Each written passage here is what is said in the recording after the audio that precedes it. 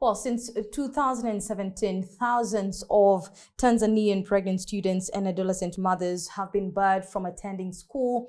I mean, just a situation that is very clear of one being denied access to education. And to discuss this matter further, we have Audrey Wabwire, who is the media manager with the Human Rights Watch covering Eastern Africa, where she handles communications and, of course, also writes about all matters human rights. Audrey, such a sad situation there in Tanzania. What would you say about this? Indeed, thanks so much, Leah, for having me. And as you mentioned, Tanzania systematically excludes girls from education by implementing policies that punish pregnant teens and adolescent mothers. From Human Rights Watch research, many of the girls we spoke to said that they were subjected to very invasive pregnancy tests in school. And when they were found to be pregnant, they were expelled. They were embarrassed and asked to name who impregnated them, and they were treated very harshly. And then they were told that if they come back to school, they might be a bad influence on other children, so they are kept away. And home is also not a friendly place for many of these children, and many of them don't return to school. So you can see they're really caught between a rock and a hard place, and they're also denied their future. Maybe I can speak also to just pregnancy and what a difficult time it is. And then compounding that, looking at a child's growing body, they just face extra health risks, extra mental health risks, just by the pregnancy itself. And then having all these things on top of it, it's truly a terrible situation. Audrey, you mentioned that some of the teenage girls are forced to undergo testing that perhaps they're not even, in agreement to go through, but then they have to go through those pregnancy tests. I mean, when you look at this, would you say this is a violation of the rights of these girls? Of course, it's a violation because many of them do not want to go, do not want to have this test. They feel very humiliated by how they are done. Sometimes the tests are done when they come back from their holidays. And so many girls are afraid to go back to school because they do not want to undergo these tests. And they just stay away from school because they don't want to go through this. And the ones who are tested feel very, very embarrassed because of how their bodies are being touched. So of course, it's a violation of their rights because this is not consensual at all. And just the treatment that comes after this is also very humiliating, being talked about in assembly, being asked to name who impregnated you, being asked about very private details that sometimes might be very painful. It's really difficult for a student who just wants to complete her education to be forced now to have to go through all this for something that just because of a pregnancy. Audrey, one would wonder, I mean, where do these officials get the authority to take girls through such kind of treatment or, such kind of processes towards even getting a pregnancy test? I mean, is it even legal to do that? Well, Tanzanian leaders have many times publicly expressed, let me say, disgust. They have blamed pregnancies on these children. They have said many times that pregnant children do not belong in schools. So the most logical thing, what follows, of course, is that teachers and school officials then act on these policies or on these announcements.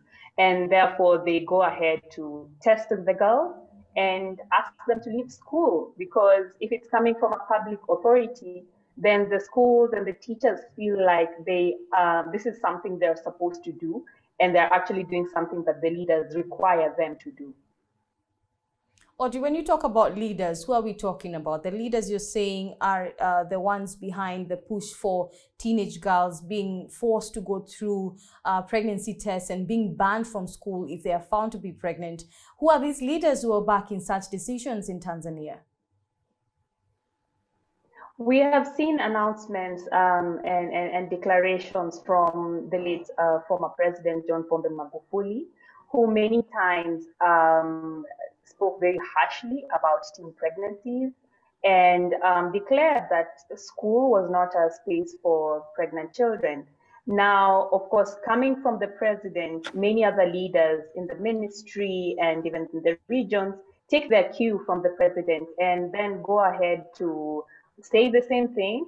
And of course, now this forces or this makes the schools and teachers feel like they have the authority and that they're doing the right thing when they put girls through this and deny them their education. You say that the Human Rights Watch has interviewed numerous girls just to find out the situation on the ground. I mean, if you can just give us one account that really, really touched your heart, that you would say this is a cause for alarm and a cause for reason for the international community to intervene in this matter, what will be that particular story?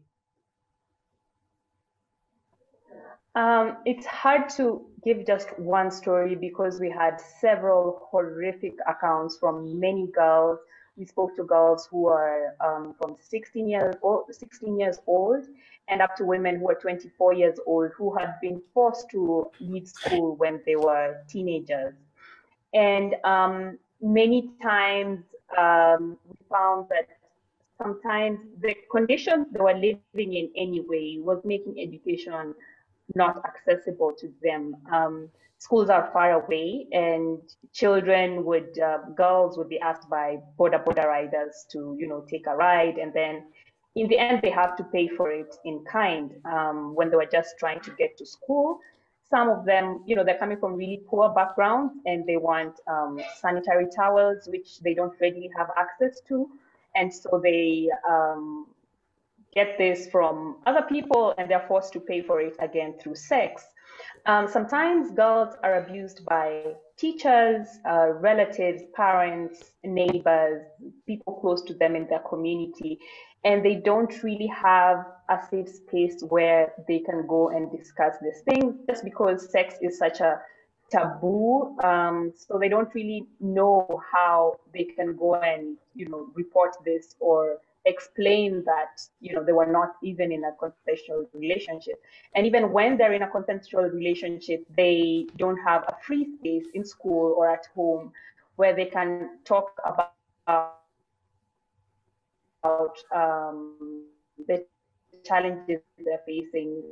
It was just a whole lack of information, which causes all these accounts. That really stood out for me was this girl who told us that when she was pregnant, when the school found out that she was pregnant, she was asked many, many times in the presence of other people to name who impregnated her. And a letter was written, a letter that was published to the police and other people talking about her story. And these are very personal details. And for a child to have to go through such a difficult circumstance, of course, it affects them in really horrible ways. And also consider on top of that, they are pregnant and they'll have to bear a pregnancy and possibly bringing a child into the world. So it's just so many stories that are heartbreaking and difficult, and finding that there is no support offered for these girls and they are denied their education.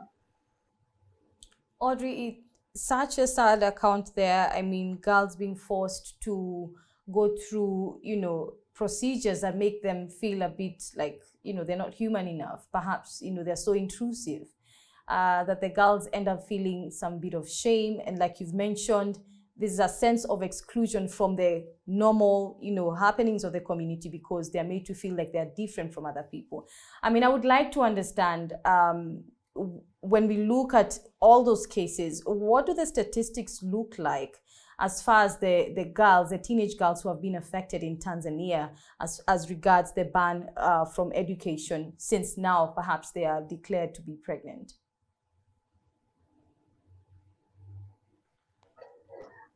This is a very interesting question because according to the law in Tanzania, schools are supposed to report the pregnancies and marriages of students, which is illegal, but schools are supposed to provide this data. Now, there are very many challenges. We found that, this data is not usually consistent. And then even when schools are, trying to test students, there's this whole invasion of privacy, and it's being done in a really inhumane way.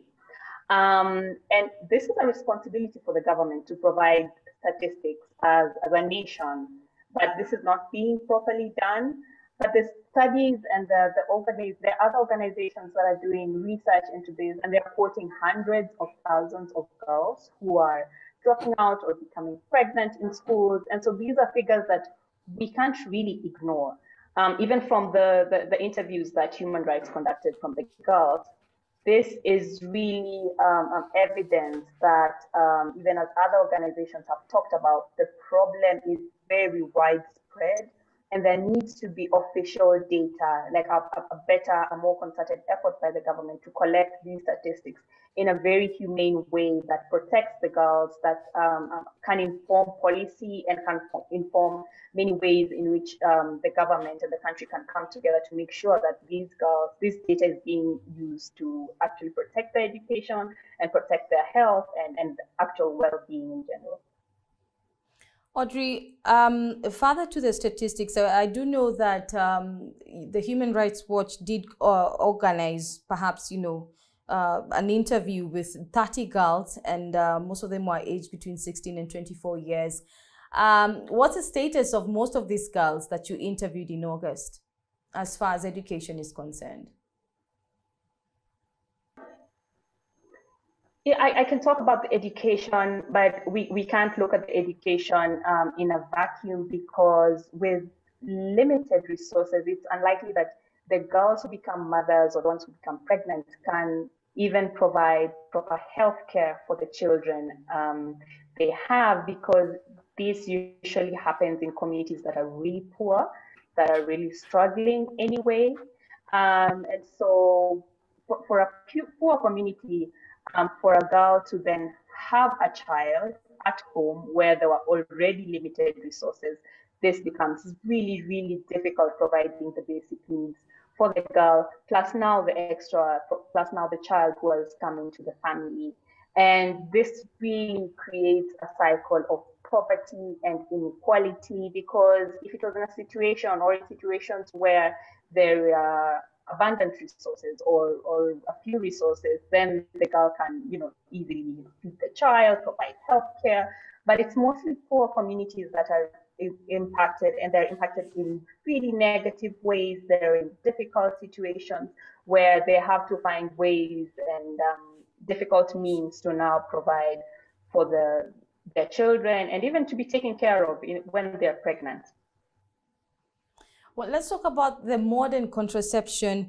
Some of the statistics that the Human Rights Watch released also included data compiled by the Guttmacher Institute, talking about Sexual and Reproductive Organization. 360,000 girls and young women aged between 15 and 19 years give birth each year. And we also do know, according to these statistics, 57% of the girls in this age group have an unmet need for or are not using modern contraception. How bad is the situation as far as the use of modern contraception is concerned?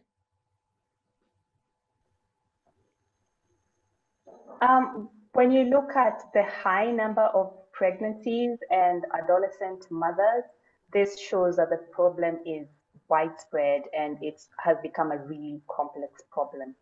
And one of the recommendations that we are making is the need for comprehensive sexuality education through the schools in Tanzania. Comprehensive sexuality education can provide children with the information that they need to understand their bodies and be aware about important issues such as consent, abuse, and how to prevent pregnancy and disease.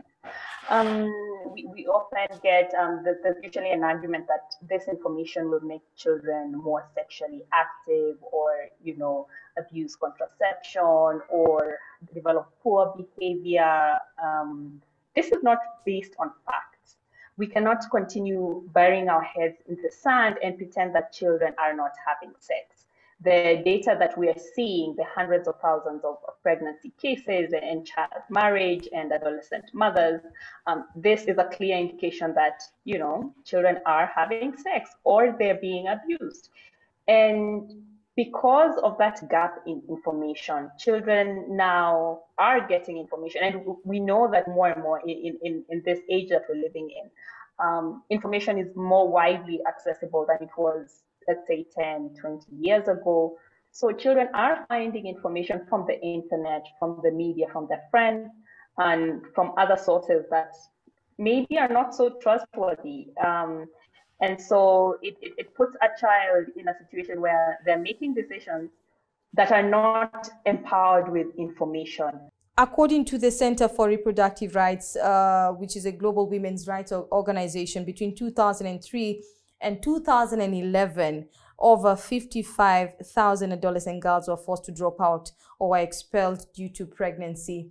I mean, when you look at the future of most of these girls who have been banned from accessing education or going to school in Tanzania, I mean, what would you say about their future? Do they even have a future as far as education is concerned? If we're taking it from the point when the girl is found to be pregnant or when she discovers that she's pregnant, this child is now forced to get out of school. Therefore, she will go home, or she will get married, or she will have to now start her life, maybe raising a child. With limited resources, of course. This is someone who was in school maybe 9 months ago, and now she has to find a way to feed this child. So it's a very difficult circumstance. And also thinking about her desire to be educated. Of course, she's very frustrated. She's very depressed that, her dream has just been snatched away from her like that. But at the same time, this child is here that needs her, or she's now in a marriage and has to contend with this whole new circumstance with limited resources in very poor conditions. This is a really difficult environment for many of the girls we spoke to. Even the women who are now in their early 20s thinking about, how their life changed when they became pregnant. Yeah, Africa has development goals that it wants to meet by 2063. And one of these goals is to have an educated population. But this goal cannot be met if such a large number of people, of children, are already being denied access to education because they're pregnant or are teenage numbers.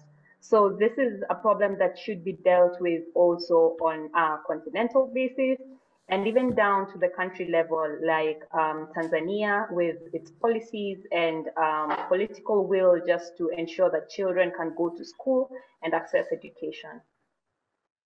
Audrey, the current Tanzanian president, Samia Suluhu, has come under fire just in relation to the whole issue of teenage girls being barred from school because of getting pregnant. I mean, she's a lady. What do you make of this? Perhaps, the idea would be that she would be protecting the rights of the girls and the women in her country, but perhaps for some, that does not appear to be the case. Well, what's most important is the kind of policy that a leader implements or brings forward. So even though she has spoken publicly that she does care for the rights of women, what really matters to the girls is what happens to them on the ground. So even if, there's this lofty aspirations, what matters is how are the girls being affected? Can they go to school? Can they continue accessing education?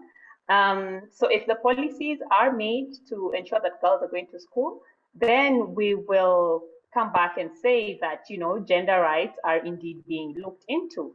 But if they're not, then we cannot count in and say that, because we have this president, then it automatically means that girls' rights to education are being met.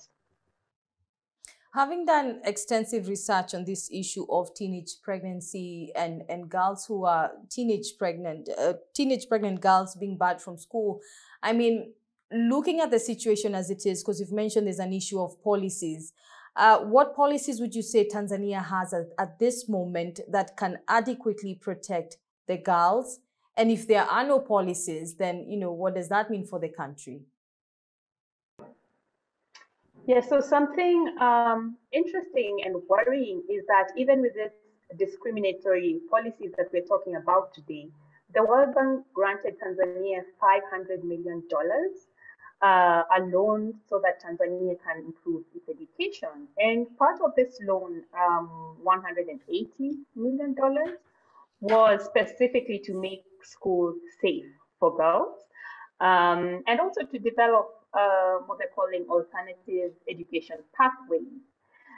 So far, in this project, there are only 54 centers that are these alternative pathways. Obviously, these are just too few for a country like Tanzania. We cannot honestly say that the girls are accessing education because of 54 centers. And while still pregnant teens are supposed to access education, but it's a big barrier that these centers are not free. They need to pay for them. And we've discussed at length that they're already living with limited resources. So expecting that they're going to pay for education to access a program that they're now being charged for is just not a reality. So when we're talking about policies, policies have to look at the situation, the circumstances of these girls, the funds that have been made available by a huge international body like the World Bank that has provided funds so that the country can invest in education. Then how is this education being actually made accessible? The girls need education that is not discriminatory. They need free education, just like any other children, and they should not be subjected to parallel education, which indeed is discriminatory in itself. So the change in policy that we're asking for is free education and education that's not discriminatory, just like any other children. And Audrey, even as we talk about the alternative education pathways, the AEP, I like that you mentioned it almost appears to be discriminatory. What do you think this does to the girls and even mothers who are forced to go through this channel called the alternative education pathway to be able to continue with their education? If we're looking at what this girl, when a girl has gone through from the time, she was subjected to the very invasive pregnancy test, to being embarrassed and shamed publicly by teachers and other people in the community, to having to carry a pregnancy that is really challenging for her health in circumstances where she is being blamed for the pregnancy, and managing to have the child and trying to go back to school but not having the support from the government. This makes it really hard for a girl to continue with her education because she just does not have the funds. She does not have the support from the her family, which is already struggling. And so we have to see this individual, even as we're talking about these huge statistics, we have to see these as individuals, as children who are really, really struggling. And education is just being pushed further and further away from them.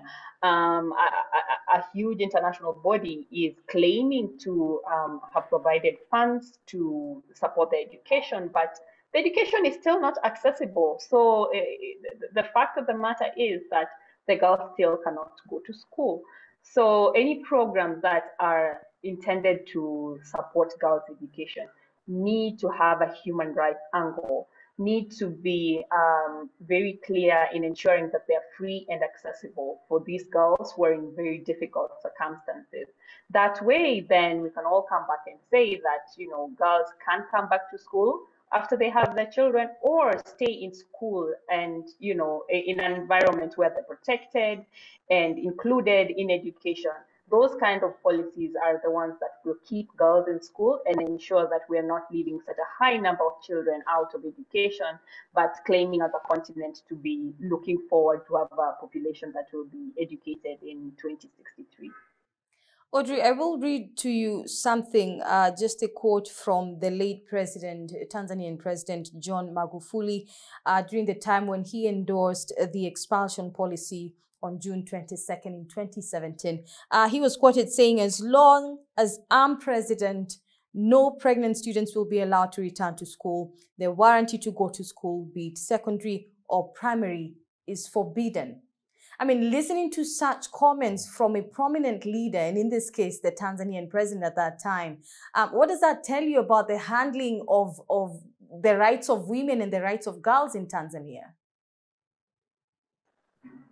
Yes, of course, listening to those very harsh words shows that this was something that was coming from the top, and how it manifests in the school level is just really abusive practices against girls, who now have to deal with the consequences of such an utterance from a leader.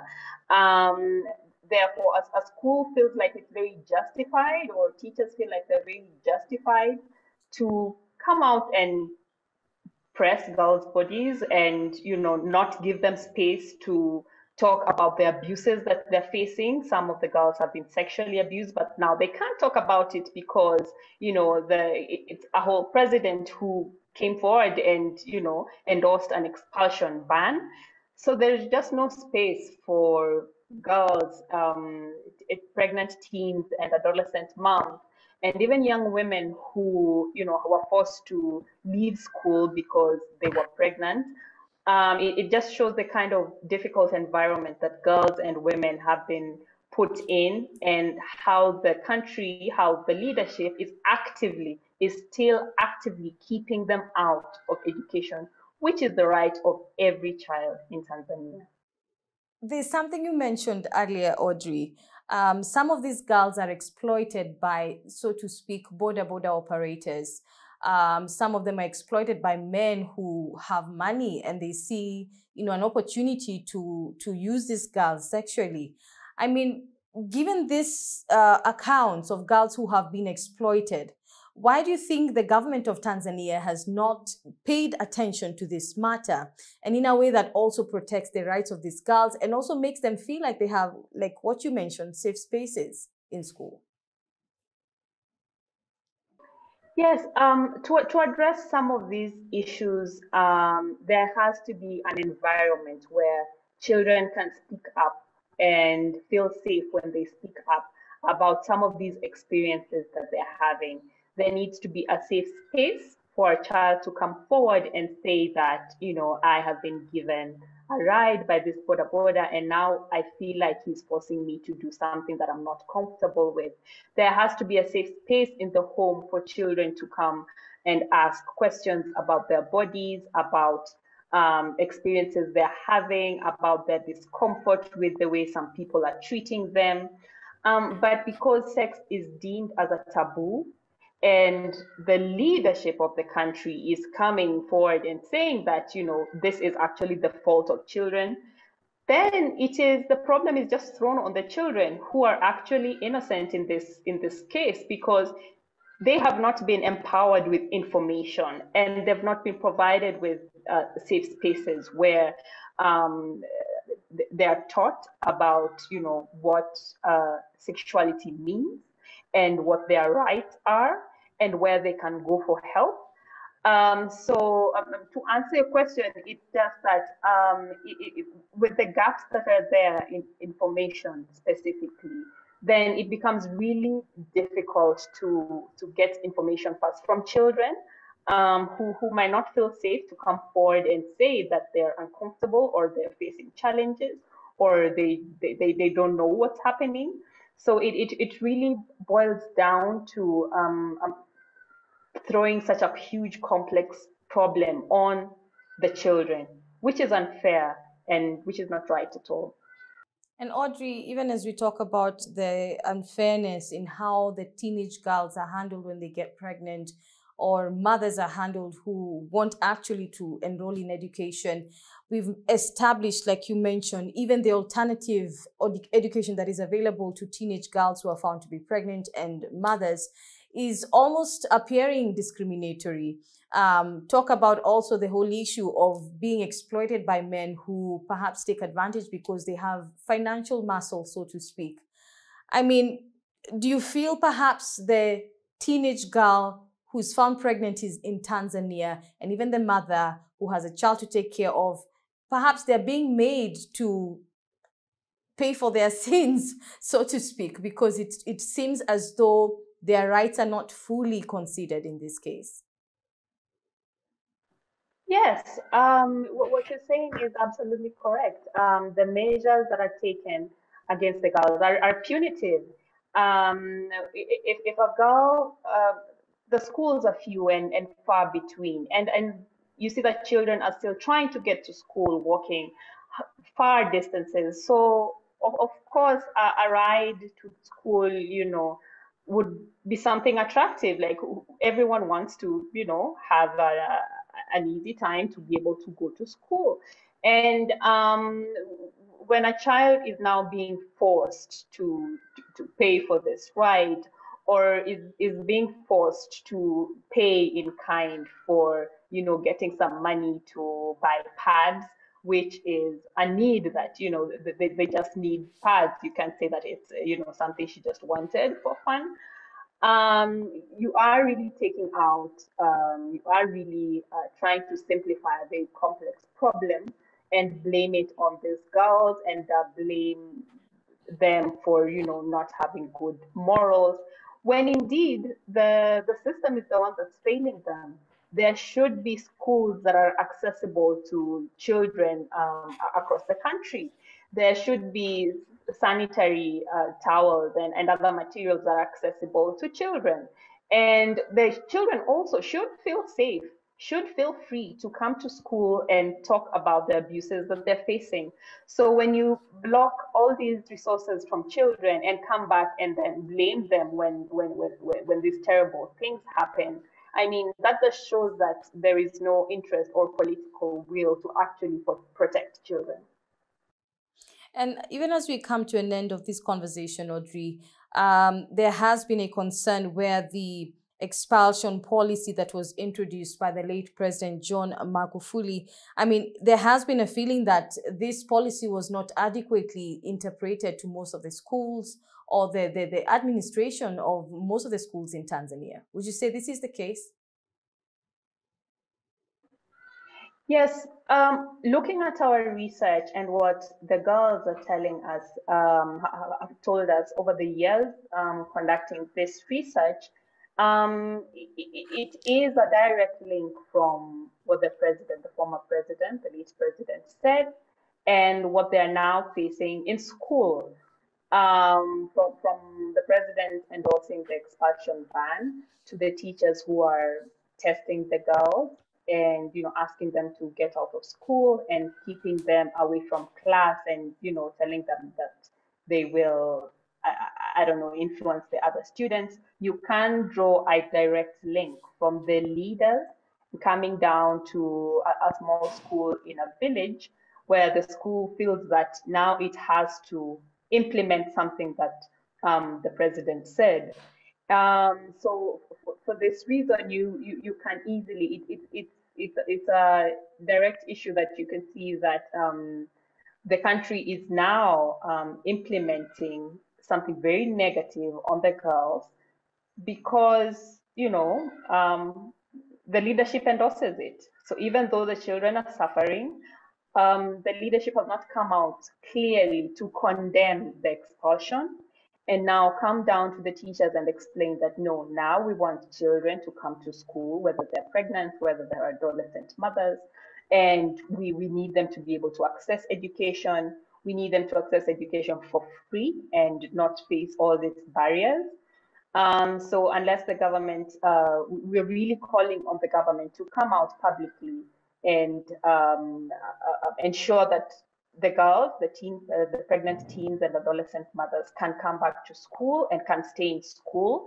And also, we're calling on the African Union and international development partners like the World Bank to support and to urge Tanzania to make sure that there are structures in place to support children, to support pregnant teens and adolescent mothers, and ensure that they can access education and they can stay in school, and they don't have to pay extra fees because they got pregnant, and to ensure that the country has provides children with the information that they need, so that they can report abuse, but also so that they can just understand themselves and be able to prevent some of the problems that they have to face when they engage in sex without the proper guidance from leaders in their communities.